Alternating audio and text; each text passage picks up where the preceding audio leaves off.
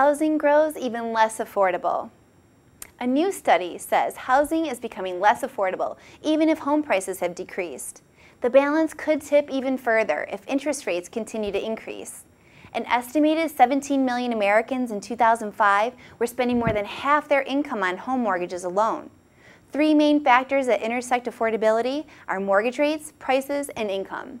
Mortgage rates stayed steady while wages decreased. Affordability shouldn't suffer too badly if housing costs remain the same. But that unfortunately didn't happen. Single-family home prices skyrocketed. Since the beginning of 2007, home prices have modestly dropped.